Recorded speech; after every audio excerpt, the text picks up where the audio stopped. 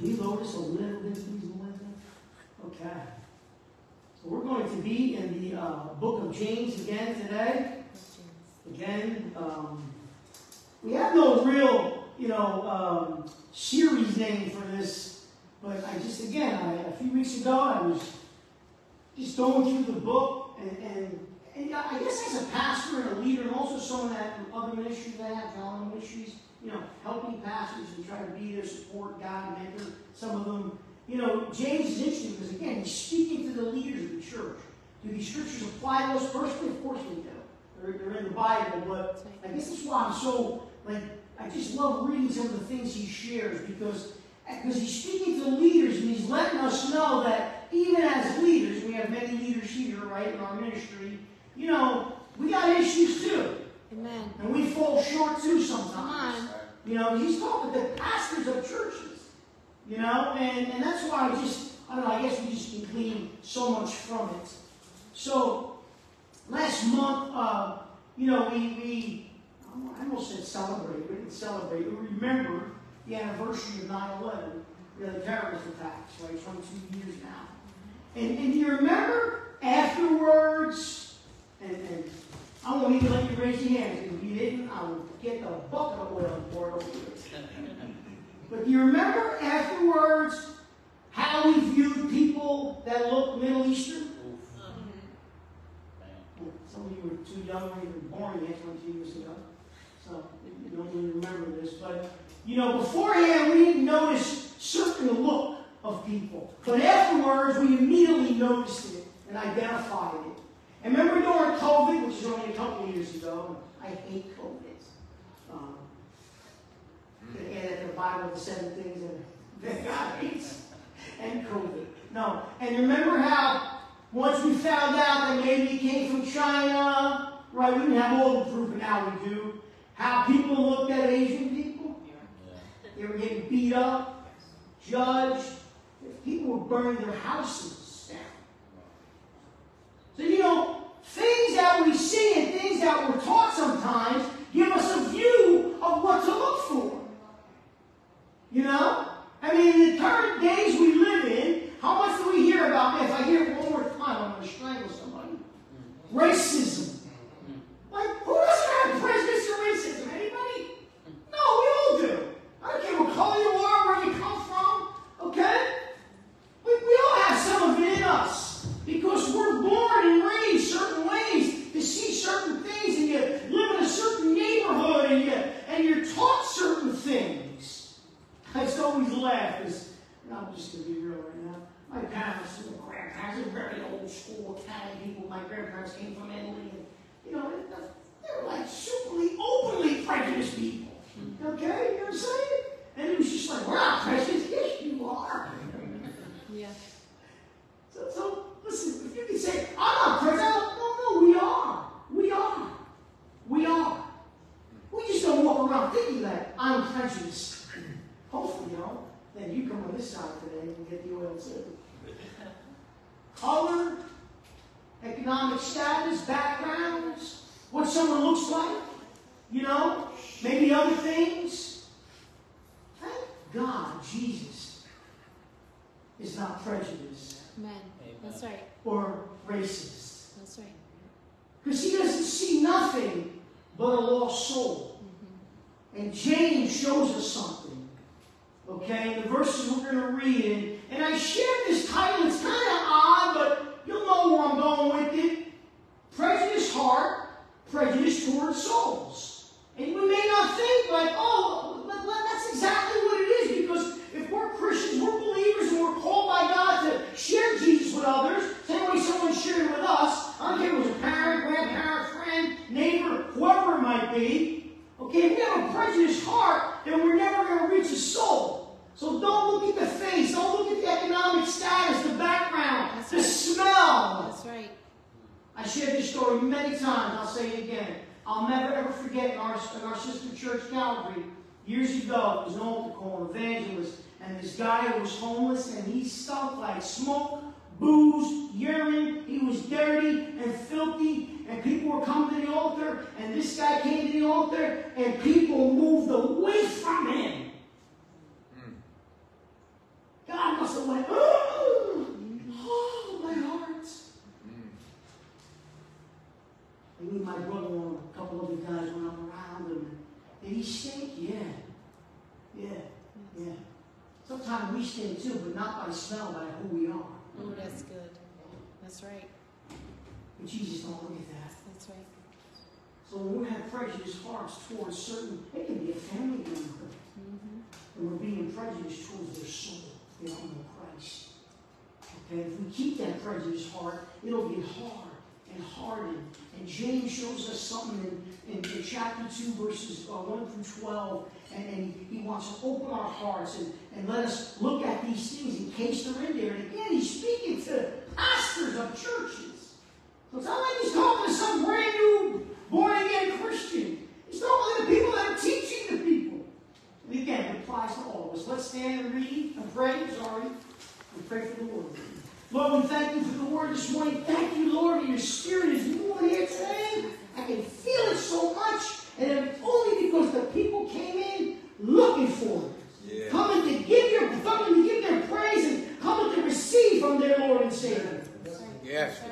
So, Lord, guide us in your word this morning.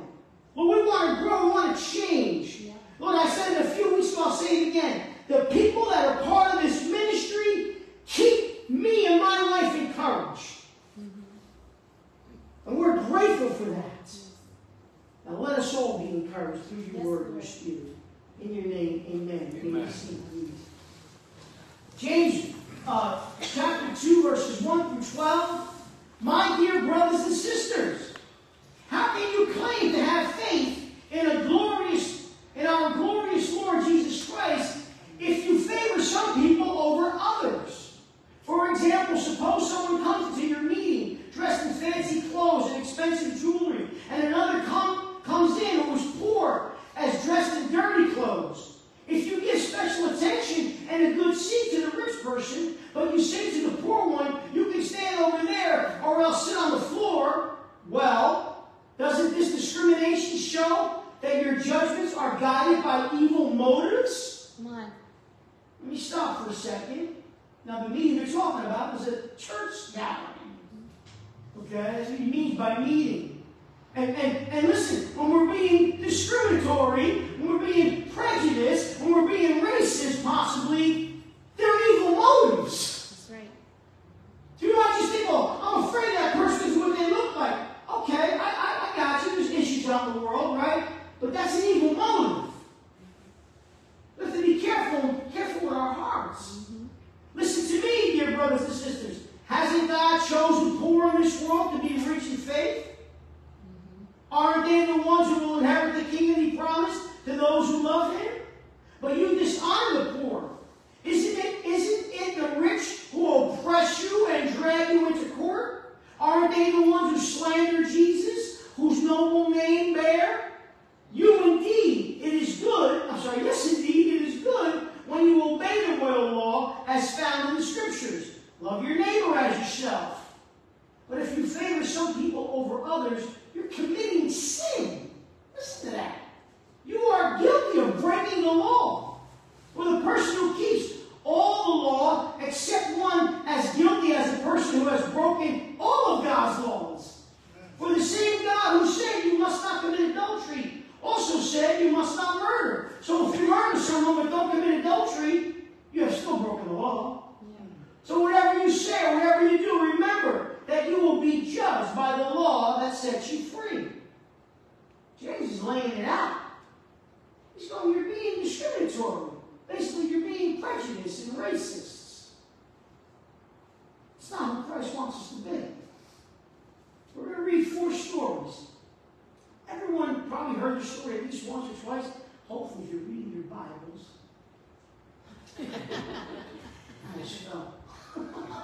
If you're reading your Bibles, you know the stories very well. And we're going to see Jesus' focus on people who look different. People that others are treating differently.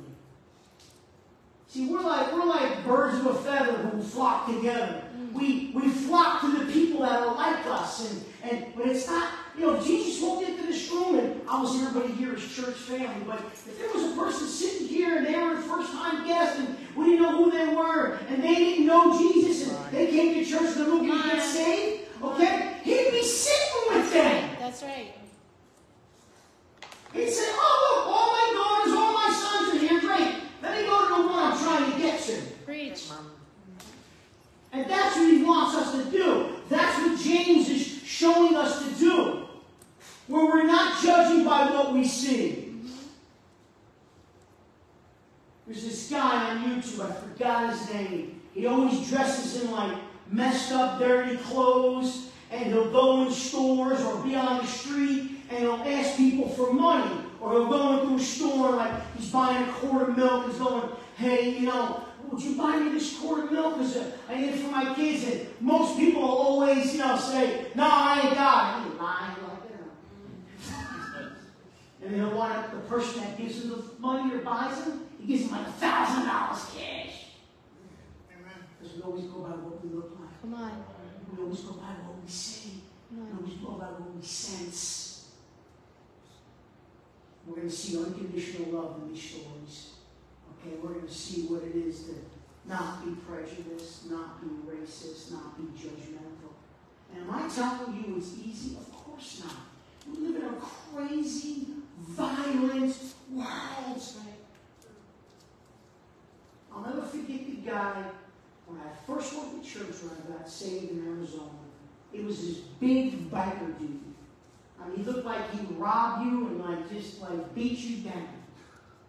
And I just remember him being this big old, he's like, hey, brother, welcome! I was first walking on, who's this dude? I'm like, check this out. And this guy had tattoos on his neck, his face, his foot, everywhere. He was like, and obviously we kept going to church, and he was like this big, humble, big old bundle of love. See, we always go by what we know. We have to go by what Jesus teaches us. Change our thoughts, Lord. So here's the first story, the woman at the well. John 4:7-10.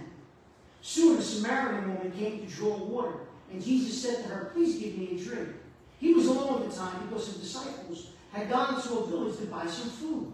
The woman was surprised, for Jews refused to have anything to do with the Samaritans. She said to Jesus, you are a Jew, I am a Samaritan woman. Why are you asking me for a drink? Jesus replied, if you only knew the gift God has for you, and who you were speaking to, you would ask me and I would give you living water. Okay? Now listen, Jesus wasn't prejudiced. And just a quick background. The Jews hated the Samaritans because the Samaritans felt like they took their land and the Jews felt like they took their land. So there was a conflict going on for hundreds and hundreds and hundreds of years, okay? And they would have nothing to do with it. And this woman was at the well in the afternoon because she couldn't go in the morning when most of the women went because this woman was caught up in adultery. She had like 5 husbands, and we read all these scriptures and information about her, okay? And Jesus is like, and he's there approaching her, which normally he would never do. And we're going to read and learn why through Scripture. But you know what mattered? It didn't matter that she was an adulterer. It didn't matter that she was with her 5th husband or something like that. It didn't matter that she was an outcast. Her soul mattered. That's good. Amen. See, when we can see the soul of a person, nothing else matters. That's right. Let's keep reading John 5:25. The woman said, I know the Messiah is coming, the one who's called Christ. When he comes, he will explain everything to us. When Jesus told her, I am the Messiah, just then his disciples came back. They were shocked to find him talking to a woman, but none of them had the nerve to ask, what do you want with her? Or, why are you talking to her? So now we're seeing something, because remember, Jesus was a rabbi. He was a teacher. Rabbis in the culture would never be talking to women. Never. So they weren't just surprised that Jesus was talking to someone, but as a rabbi talking to a Samaritan woman. And you know what it shows us? It shows us, be careful, because some of your Christian sisters, some of your Christian brothers may not be as open-minded as you are. Just because other people maybe kick someone to the curb or write them off doesn't mean we have to. That's right.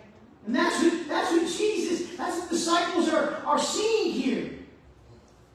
And there's something that happens that's glorious afterwards. And we read it in John 4:39-42. Listen, many Samaritans from the village believed in Jesus because of the woman. He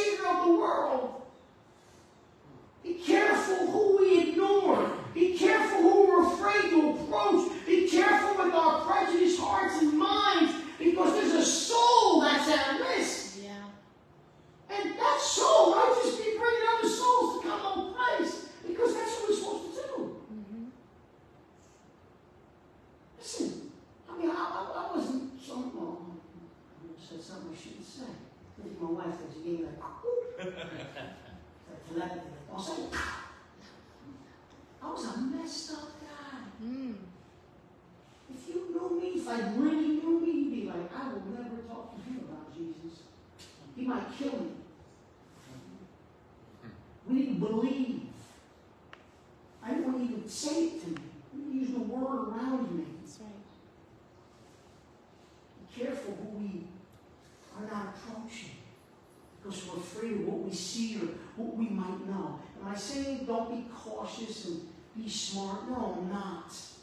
Okay, but when we look at color or status or background or whatever, we're going to miss someone who might just be able to go tell other people about Jesus like this woman did. Amen. This is Samaritan town. They hated the Jews.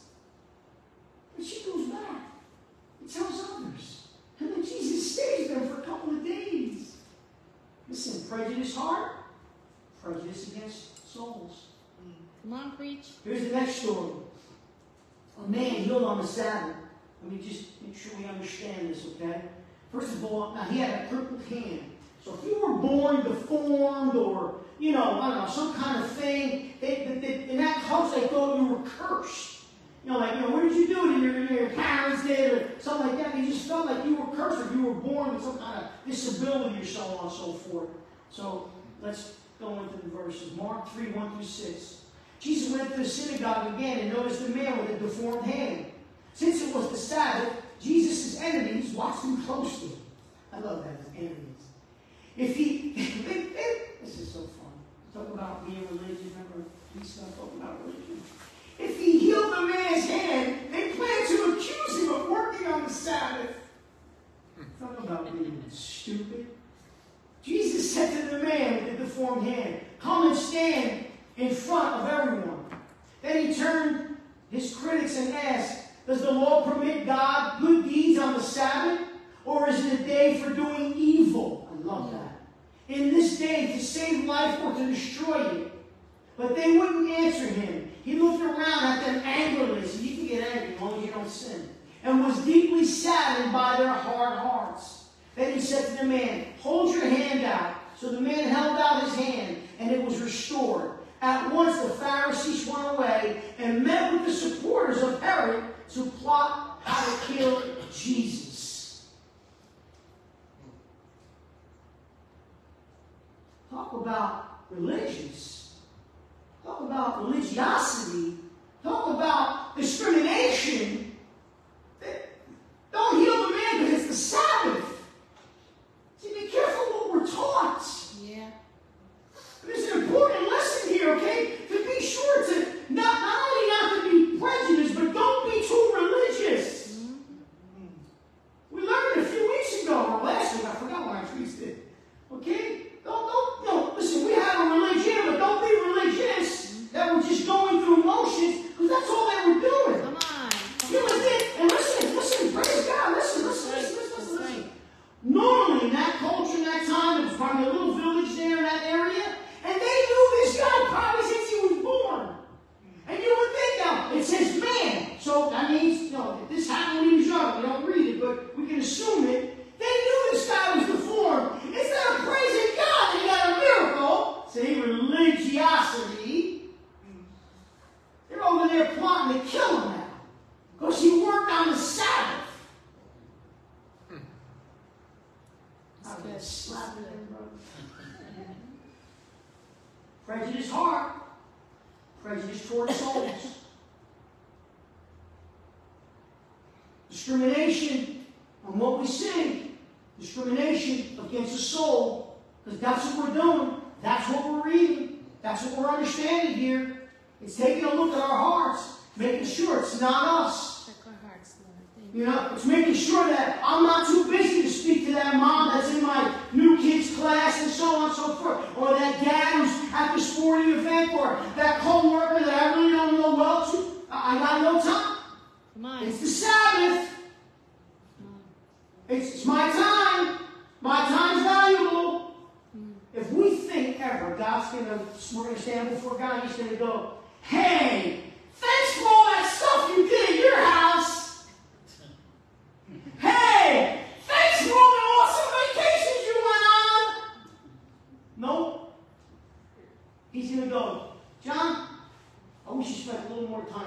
things I blessed you with. I don't know if you can add your name there. I'm not really sure. I'll keep moving. I'll keep moving. The hated tax collector. This is a whole other level. Okay. So, hey, let me just tell you this. Okay? A tax collector was like the evilest person in the area. Because they were under the Roman government, so the Jews like worked for the Romans, because the Romans, they had the military power in that land, and they ran the land there. And if you were a tax collector, you were basically a traitor. And not only were you a traitor, but you oppressed the people. So if you're supposed to collect, I don't know, $2 in taxes, you collected 5.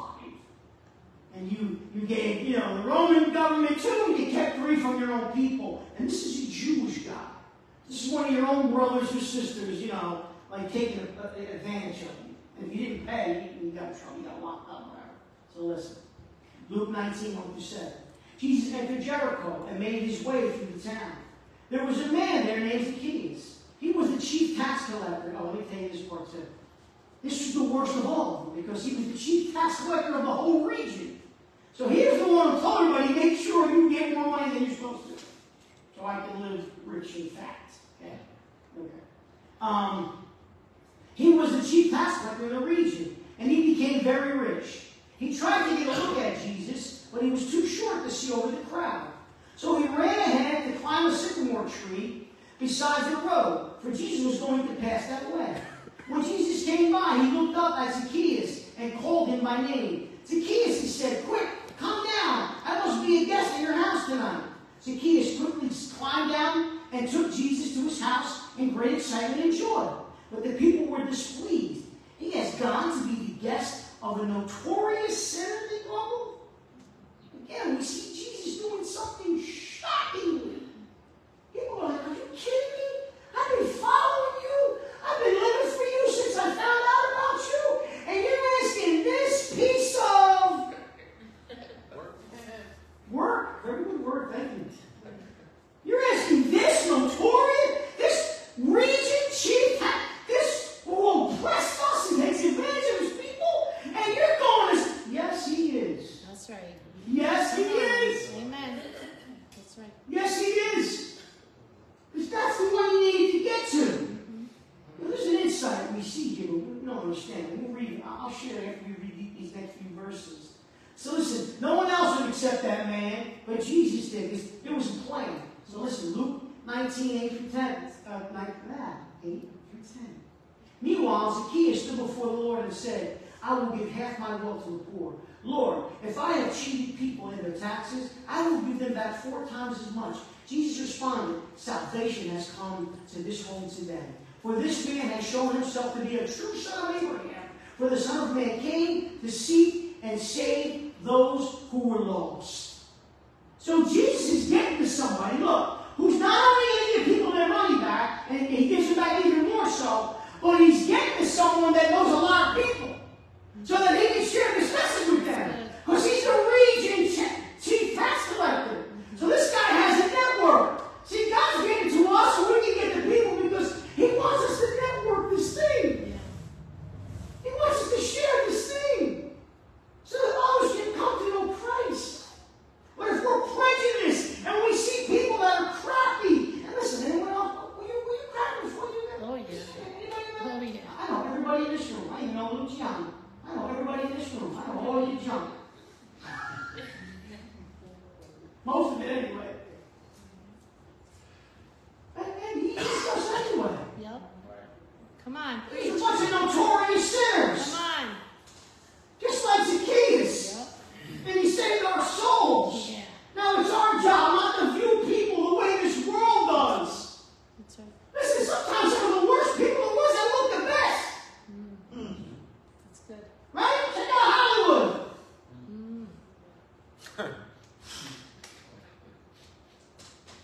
Every soul matters. That's right. Gotta look at our hearts and our minds. Every soul matters. Here's the last story, the sinful woman. Luke 7:36-39. One of the Pharisees asked Jesus to have dinner with him. So Jesus went to his home and sat down to eat. when a certain immoral woman from the city heard he was eating there, she brought a beautiful alabaster jar filled with expensive perfume. Then she knelt behind him at his feet, weeping. Her tears fell on his feet, and she wiped them off with her hair. Then she kept kissing his feet and putting perfume on them. When the Pharisees who had invited him saw this, he said to himself, if this man were a prophet, he would know what kind of woman is touching him. She's a sinner. Listen, when we see somebody, a brother, or a man or a woman, and we know they're sinners, that's the one we need to go to. Yep. That's the one we need to change our seat out of where we sit in this section. Maybe we should sit over here, and we can meet some sinners. Come on. So that we can talk about Jesus. Yes. But see, we want to be comfortable. Now, I always speak in we's and hustles. It ain't about, we're in this together. We want to be comfortable. We want to sit with who we know. And Jesus is going, man, that's awesome. I'm glad you got a good family. But you need to sit with some people you don't know. Because their souls are lost. Yes. And we have to save them. And this woman is blessing Jesus. She's actually preparing him for his burial, for going to the cross. And Jesus is actually not judging her the way the Pharisees are. Okay? Listen. Let's keep reading because Jesus now addresses the Pharisees who invited him. Luke 7:45-48. You didn't greet me with a kiss, but from the time I first came in, she has not stopped kissing my feet. You neglected the courtesy of olive oil to anoint my head, but she has anointed my feet with rare perfume. I tell you, her sins, listen to this, and they are many, have been forgiven. So she has shown me much love. But a person who is forgiven little shows one little love, only little love. Then he said to the woman, your sins are forgiven. Now in that culture, if you came to my house, I would have like a bowl of water by the door, maybe even if you had a servant person, that was a whole cultural thing, and you'd have a little jar of oil or something, some kind of oil, or even a little perfume, and a guest would come, their feet would be cleaned, and then you would give them a little oil, and they would like refresh themselves. And, it's dusty, it's dry air in that area, in that region, so they would be refreshed. See, the Pharisees just wanted Jesus to come because he wanted Jesus' status there. They didn't even give him a holy kiss or a refreshment. Some sinning woman who had many sins did what the Pharisees couldn't do because he was so caught up in religiosity. He was so caught up in his judgmental, prejudiced mindset that he missed the whole thing. And it's funny how he goes, and her sins are forgiven. Open our hearts and minds. God wants us to have some of these encounters with sinners so they can come to know Jesus. A prejudiced heart is prejudice towards souls. It's automatic. It goes hand in hand. We need to look at our hearts, look at our minds, and allow the Lord to guide us and show us and open us up. Okay? It's so important. Others need to come to get. If people ever needed Jesus in this world, look how crazy it is. If young kids ever needed Jesus in this world, they do now. I was looking for a video to show. And I had a couple of other ones in mind, and I remembered this one from, I don't know how many years ago. And I had another one that I thought might have been better, but this one just hits it on the head. So let's just watch this video and we'll pray.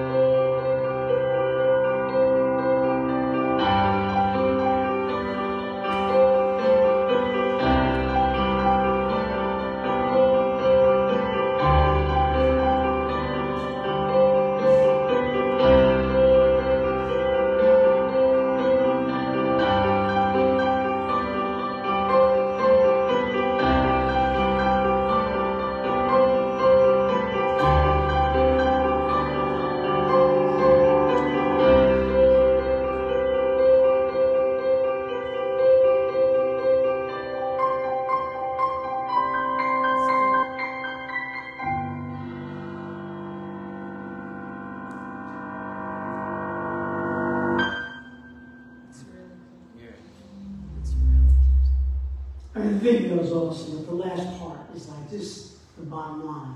What do we see? We were taught to see all this other stuff. Cling to people that are like you.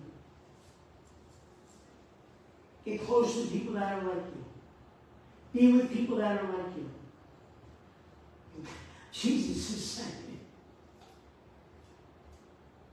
look for people that are not like you. Right? That are not like us. That's right. So they can come to know Him. That's the goal. That's the goal. Let's pray. Lord, we thank you for your word this morning. We thank you for everyone listening today. Lord, I pray, Father God, in the name of Jesus and the power of the Holy Spirit. Anyone who hears this, Lord, if they've never truly made a true proclamation, a true dedication to you, a true accepting you into their lives, into their hearts, Lord, to become born again, to allow your Spirit to be alive in them. I pray today is their day. Open up their heart, open up their mind, Holy Spirit. And that they would invite you in, and they would connect with a good church, a good Bible-teaching, God-loving, non-judging church.